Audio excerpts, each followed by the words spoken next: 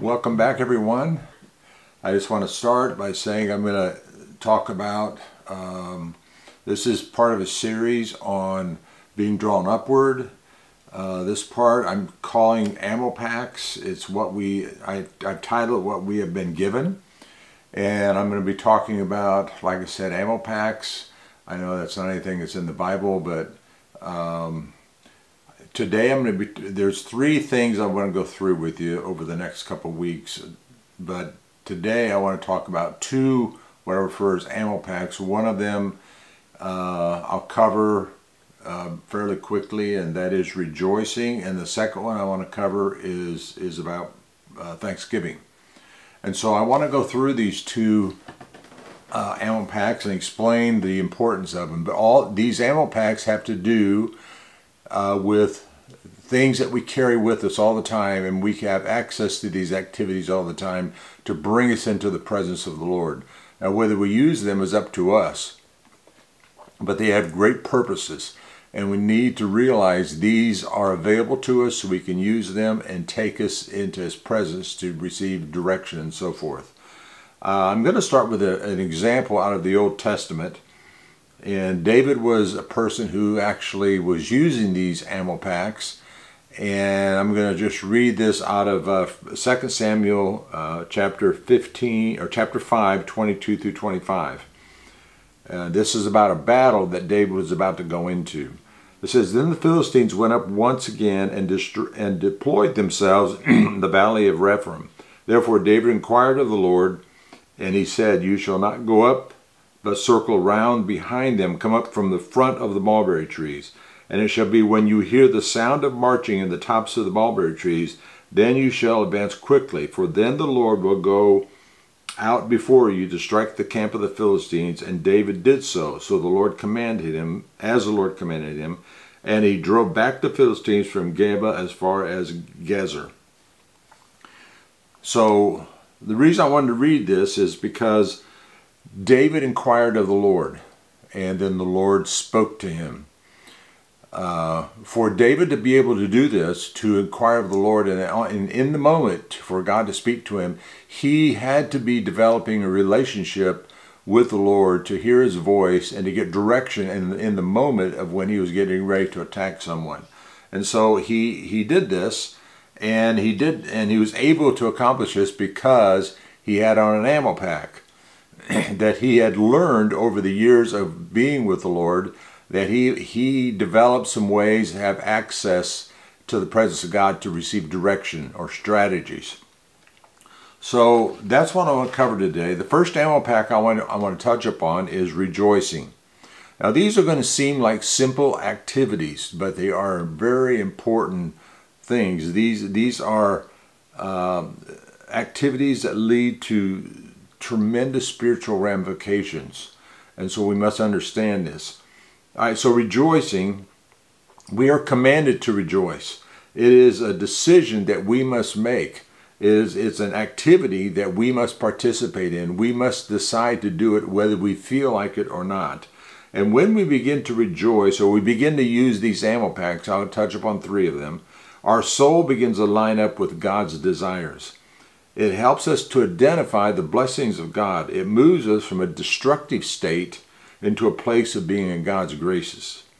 I want to read to you Psalms chapter 34, 1 through 4. It says, "I will extol the Lord at all times. The praise will always be on my lips. I will glory in the Lord. Let the afflicted hear and rejoice. Glorify the Lord with me. Let us exalt His name together. I sought the Lord, He answered me. He delivered me from all my fears." So the key word I want to focus in on here is He rejoiced. Now again, rejoicing, like the other ammo packs I'm going to go through, is not something that it's a decision you must make with your will. You always don't feel like rejoicing, but we are commanded to rejoice. Rejoicing is actually the same thing to do before God. It's the right thing. It brings us into the presence of the Lord. When you look up the word rejoice, it means to be happy, to celebrate. Now, knowing the definition of this, we know we are in circumstances at times where it's not that. It's difficult. It can be an adverse situation. But we're commanded to rejoice. In other words, we're commanded to celebrate. We're commanded to be happy in the midst of turmoil. And when we choose to do that, all of a sudden we are lining ourselves up with God's will. We're lining ourselves up for blessing to come our way when we begin to rejoice. So rejoicing, it breaks off the influences of this world and removes us from the destructive nature of the enemy into the very presence of God. Now that's the first ammo pack. And these activities I'm going to go through are means of ministering to the Lord and then to His people. I just want to emphasize that when we must learn to minister to the Lord. And it's only after we've learned to minister to the Lord are we able to minister to God's people. Many times people, Christians, get that they do the last part. They want to minister to people without ministering to the Lord. We have it backwards when we do that. If we cannot minister to the Lord, how on earth can we minister to people? All right, the second ammo pack is thanksgiving. Like I said, these are things you probably have heard of, things you've been practicing. But we need to make these ammo packs, rejoicing and now thanksgiving, into lifestyles. So in my own personal experience, I met the Lord many years ago, and it was ingrained to me. I started reading books and I started hearing teachings on Thanksgiving, and I just started practicing it. I didn't realize the benefits I was receiving from it until later on in life. I want to read to you 1 Thessalonians 5:16 through 18. This has to do with giving thanks. It says, "Rejoice always, pray without ceasing, in everything give thanks, for this is the will of God in Christ Jesus for you." When we give thanks, it positions us, it establishes us to be in an intimate relationship with the Lord. It's very important. We are actually setting off to the side these activities which bring us closer to God. So what is the activity we're setting apart? Thanksgiving.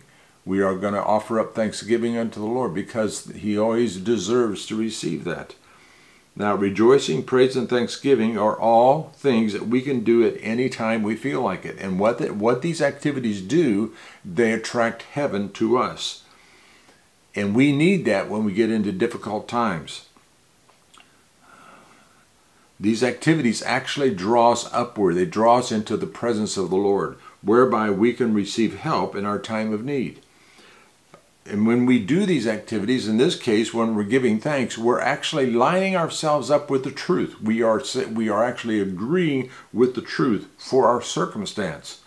And in these activities, we are actually doing the will of God. So many times I hear people say, what is the will of God? Well, I can say simply today, the will of God is to give thanks in every situation.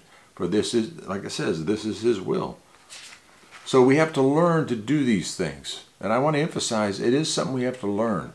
We have to set these activities into action in our lives. We have to develop these activities as a habit in our lives, to always know when things come our way to turn and not give way to the destructive thing that's coming our way, but in turn, we turn to the Lord in rejoicing and now giving thanks. The giving of thanks, we give thanks to someone who's greater than ourselves. This is something most of us probably learn through difficulties, but as you walk with the Lord, you begin to realize when we try to handle a situation on our own, almost always ends up being unsuccessful.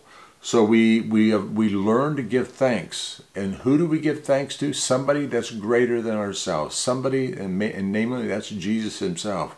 We learn to give thanks to Him because we found out without His help, we mess up and we make the wrong decisions, and as a result, we suffer for it.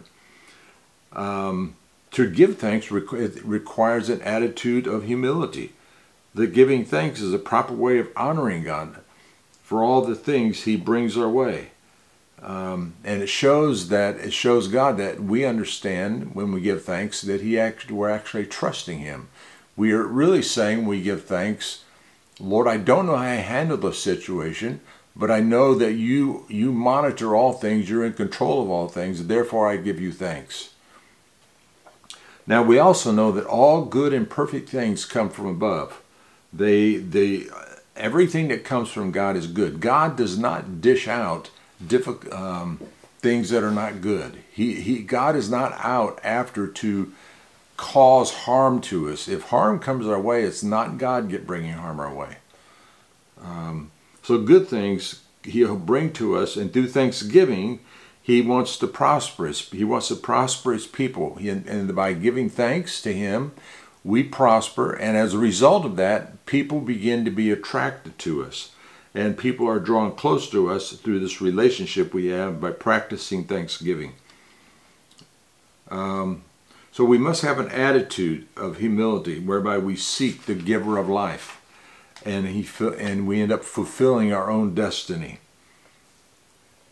The giving of thanks actually brings us into a connection with God. It sets us up to where we are drawing closer to God by giving thanks. It's a very important issue. I want to read another scripture that's in Romans 1, verses 18 through 21. It says, "For the wrath of God is revealed from heaven against all ungodliness and unrighteousness of men, who suppress the truth in unrighteousness, because what may be known of God is manifest in them, for God has shown it to them. For since the creation of the world, His invisible attributes are clearly seen, being understood by the things that are made, even His internal power and Godhead, so they are without excuse.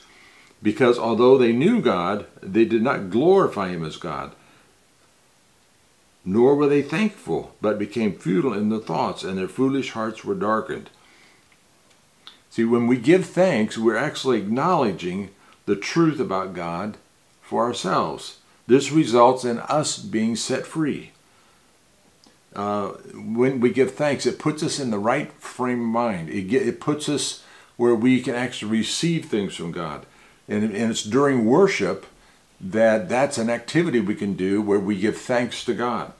And when we're in worship, revelation begins to flow. Because we're in this mindset of giving thanks, we are able to receive revelation. We are able to receive godly decisions. We receive strategies, direction for our lives when we're giving thanks in worship.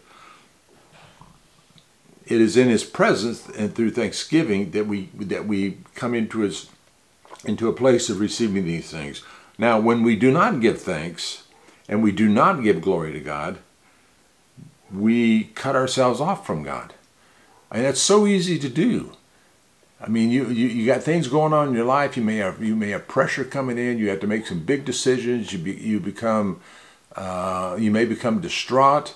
The best thing to do when you sense that you don't know what to do, you sense you're getting confused, you don't have the direction, it's not clear to you, then that's the time to get off and begin to give thanks, begin to worship the Lord, because through that environment of giving thanks, strategies from heaven begin to flow your way, and you'll be able to make godly decisions. When we don't give thanks, our hearts get darkened, and truth is not in us as a result. But on the other hand, when we give glory and thanks to God, and which is not hard, it's an easy thing to do, we receive the responses from God. But that cannot happen when we're not giving thanks. It's that amazing. When we don't give thanks, the truth does not come to us. Our hearts become darkened and our minds become futile, as it says in that scripture. With our hearts darkened, we no longer are able to discern spiritual matters. This person in a worship time will not be able to relate to those that are worshiping, those that are passionate. To when you're standing beside somebody and one is giving thanks, and that happens especially in times of worship, the person that's standing right next to him is not giving thanks.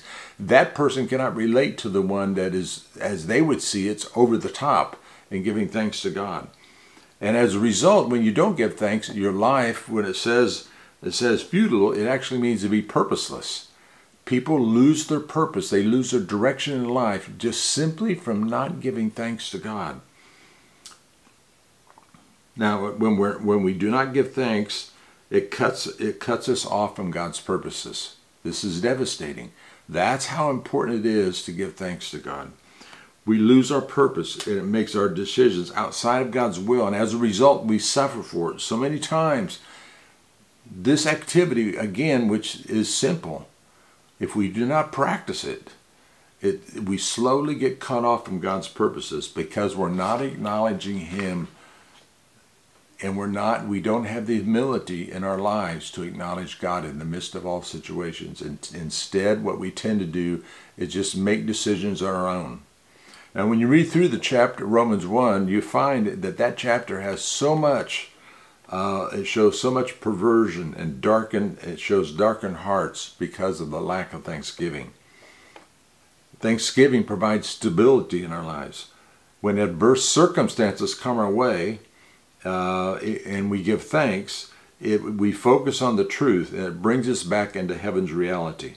Now I want to read another scripture. This is in 1 Timothy chapter 4, 1 through 5. It says, "Now the Spirit expressly says that in latter times some will depart from the faith, giving heed to deceiving spirits and doctrines of demons, speaking lies and hypocrisy, having their own conscience seared with a hot iron, forbidding to marry, and commanding to abstain from foods which God created to be received with thanksgiving by those who believe and know the truth. For every creature of God is good, and nothing is to be refused if it is received with thanksgiving.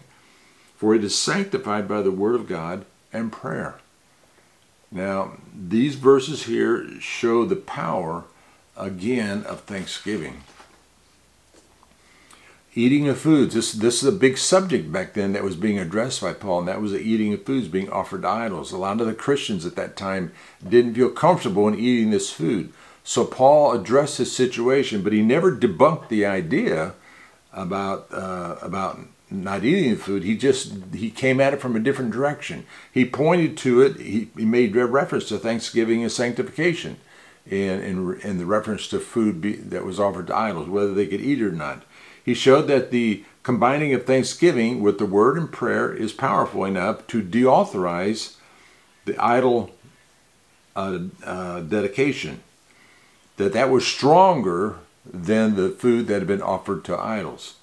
And therefore, it states they could receive with thanksgiving the word of prayer and sanctify it where it had no effect on them.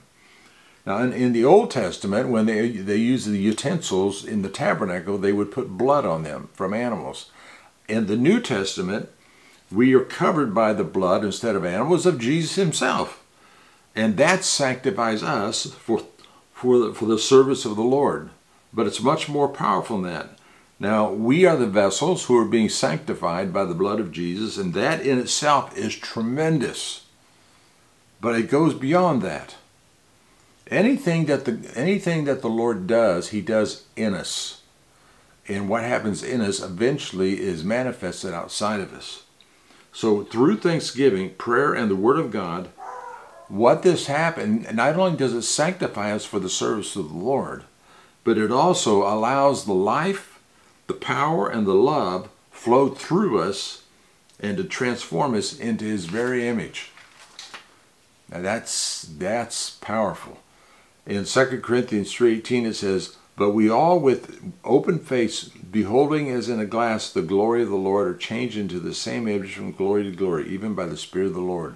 So when we spend time in the presence of the Lord, we must realize that we are being transformed. In my life, in my life, I've gotten in the habit of spending about every 2 or 3 weeks about 2 hours with other people in the presence of God, and we worship, and I call it extended worship. And as we worship, we realize that the glory of God comes down, the presence of God comes down upon us, and we begin to be transformed. How? Into His very image. We are becoming like the one we're worshiping, like Jesus Himself, through this activity. All right. So anyway, and the unclean food here was sanctified, so they could go ahead and eat it and giving thanks to God. Now it's very important we understand this truth goes beyond the unclean food. It extends into our very situation of life. The giving of thanks alters adverse situations. So when things come our way, difficulties, adversity, pressure, anxiety. These are times we need to take note, because these things, these activities that come our way, these things that come into our mind, adversity, confusion, frustration, depression, these kind of thoughts, these are coming not from God. These are coming from the enemy, and we need to take a hold of these things, and we need to stop, and we need to begin to rejoice, to celebrate in the midst of these things that are trying to pull us down, and we need to offer up thanksgiving. And in the process of doing this, we are taking these negative things and we're turning them around into positive things. We're turning them into stepping stones into fulfilling God's purpose for our life. So this is the way God works. When these kind of activities come our way, and these activities that are coming from the enemy, their intention is to destroy us. They really are. And what we need to do in those moments is stop, make a decision, begin to rejoice, begin to give thanks to God. And all of a sudden that adversity that was coming our way is turned around to be a blessing to us. God takes a hold of it through our activity of giving thanks and rejoicing, and He turns around, and it'll be a blessing. God will use it in our lives to cause us to grow and to flourish. So in giving thanks is the very weapon that the enemy was going to use to try to destroy us. Through us giving thanks, God turns that around to be a blessing to us. He turns it around, and that intention of the enemy is faltered. And we begin to give thanks, and we begin to prosper. So as we give thanks, we are actually stopping the very intent of the enemy to destroy. I don't know about you, but I find that tremendously powerful. Just powerful. The enemy is constantly coming at us. We need to stop at those moments. You can tell it. You begin to have negative thinking. You begin to wonder about yourself. You begin to have negative activity going on in your brain towards other people, other brothers and sisters. We need to stop right there, and we need to get off and begin to rejoice and to give thanks. It changes our whole mindset, but what we're actually doing is we're opening the door, and we're saying, Jesus, come into my life through humility, and He begins to rush into our lives. And He begins to change these things that enemy meant as a weapon against us. He turns it around to be a blessing to us. So our times of worship through thanksgiving, we're setting apart this time for God. We are actually surrendering ourselves unto God in worship and saying, Lord, have your way with me. And He'll come right in, and He'll begin to download into you the very purposes He has for you. And you'll surrender yourself to Him, and He'll fulfill the very things that He wants to get accomplished in you. And the Lord's Prayer says, let it be done on earth as it in heaven. These two ammo packs of thanksgiving and rejoicing are two ways, activities that we can do by which heaven can be done on earth through us. And in doing that, we end up being altered on the inside, and we end up becoming more and more like Jesus. And as a result, people end up being attracted to us. And then we begin to be an overflow of abundant life to others. Why? And we must catch this because of rejoicing and thanksgiving. So those are the first two ammo packs. And I'll be talking the next one about the third one here in not too long. I just want to pray with you real quick. Lord, I just ask that in Jesus' name, all of those that are listening today, Lord, you would take these two activities that I've just talked about, that people would incorporate these into their lives, and they would immediately see the difference by humbling themselves and giving thanks to you, by deciding to rejoice in the midst of difficult situations, that the tide gets turned in the middle of those situations. And all of a sudden, the activity, the negative things that were happening around them, which comes from the devil, is going to be stopped. And there's going to be a breakthrough in their lives because they chose to rejoice, because they chose to give thanks. And instead of coming into a destructive state, they'll come into a place of celebration. They'll come into a place of victory. Not only will it help them, but it'll help all those around them. And Lord, bless everybody that's listening to this in Jesus' name. Amen. Thank you very much.